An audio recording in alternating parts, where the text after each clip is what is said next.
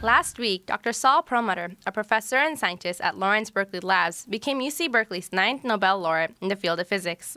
He shares his prize with Adam Rice of Johns Hopkins University and Brian Schmidt of Australian National University. CalTV spoke with him about winning the Nobel Prize. Congratulations on your Nobel Prize. Was it something you expected, or were you taken by surprise of this? Well, nobody really expects a call in the morning for a Nobel Prize.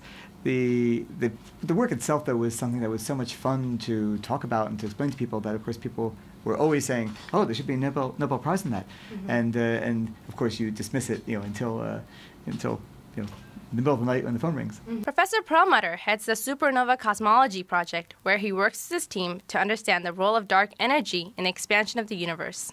By now, the study of dark energy has really become one of the main efforts of the whole cosmology community.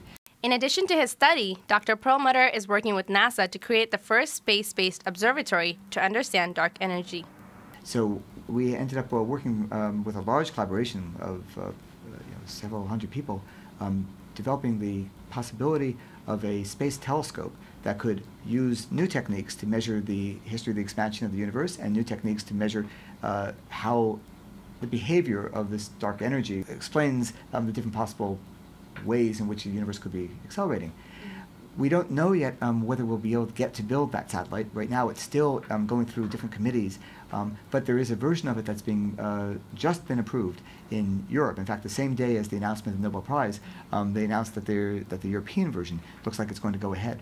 Do you think that would possibly give more insight about dark energy, or just add more to your own study that you did? If these satellites go ahead, or if this one in Europe goes ahead, we're very optimistic that we'll get data that will allow us to start to distinguish the possible explanations.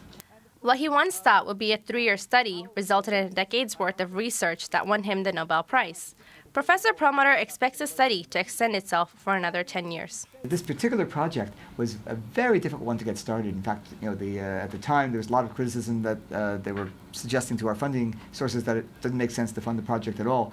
And it's a good example of the kind of thing where if you take on a very ambitious project, you may know that it's going to be a hard project, but you have no idea how hard it really will turn out to be until you actually try.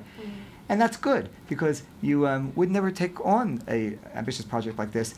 We thought it was going to take 3 years to do. It ended up taking 10 years. I don't think we would have started it if we thought it was going to be a 10-year project.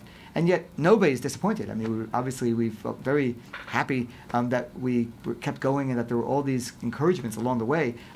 And I'm expecting that it'll take, could easily take the next 10 years to get to that next step of our understanding. Professor Perlmutter now shares a benefit that only a few faculty members can enjoy: a coveted Nobel laureate parking permit. Well, of course, when you're told that you get your own parking space, you realize that now it's really worthwhile. Most people don't know how hard it is to find parking at Berkeley. A committed professor and a brilliant scientist, Dr. Saul Perlmutter will keep contributing to the field of astrophysics and the Cal community at large. But as for now, he's preparing with his 2 colleagues to go for their award ceremony in Sweden 2 months from now. Reporting for CalTV, this is Raji.